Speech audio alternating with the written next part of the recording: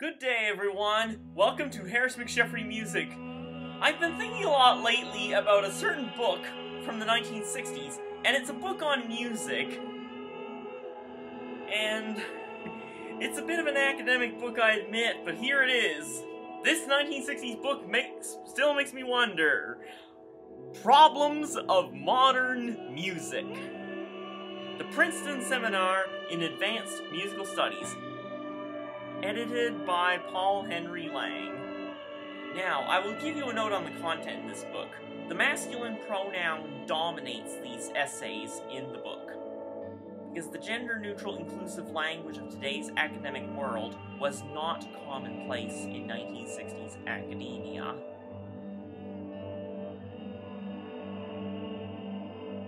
Anyway, still, this book makes for 121 pages of some interesting, intriguing reading, if you're up for a challenge. And just for the record, I've actually read this whole book cover to cover. Not all of it in one sitting. But it's still something that may be worth revisiting as I listen to some music someday in the book. They do mention a lot of interesting composers. Some of these essays are actually written by composers themselves. And yes, they were before the 21st century. Still interesting.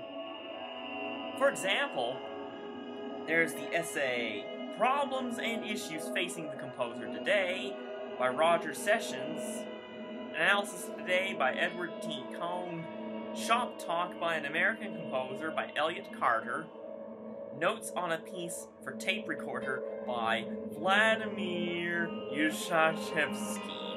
I'm not sure I'm pronouncing the name right, but anyway, I'll put the title below. Extents and Limits of Serial Techniques by Ernst Krenek.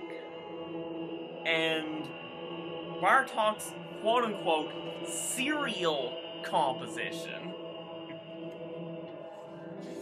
And that essay is by Alan Fort, one of the big names of set theory in music composition and theory, especially atonal music, or post-tonal music as some people prefer to call it. And we've got 12-tone invariants as compositional determinants by Milton Babbitt. Yes, Milton Babbitt is the guy famously known for an essay that, partly against his wish, an editor ended up titling that essay, Who Cares If You Listen? Proof that clickbait is not limited to the popular music world and YouTube world. It exists in academia as well! Wow. In some ways, music has come a ways since then, but some of the issues also sound quite familiar today if you look around. And some things would still intrigue the composers of today, like different styles of music. Like shoegaze, anyone? Speaking of which, and there are female composers working in this field as well. In fact, if you look at Wikipedia's entry on female composers, you start seeing more concentration of composers who are female, whose works have survived through the 20th century and onward.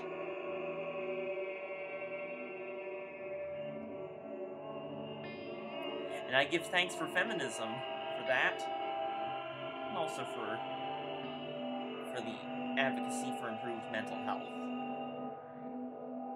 Yes. Anyway,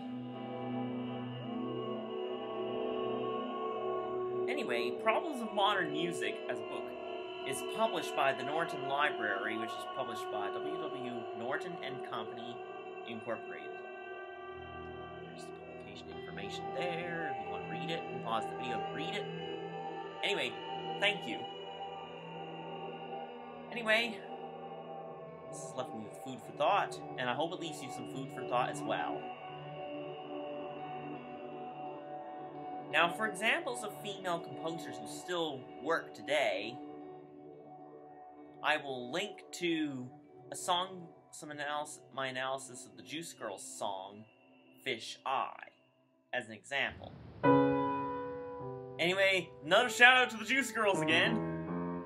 I love their music a lot. In fact, I even performed one of their songs not long ago. It's called Crystal Queen, or CQ for short. Anyway, thank you. I'll put some links in the description.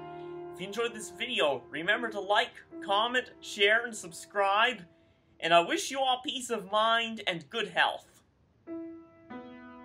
Thank you.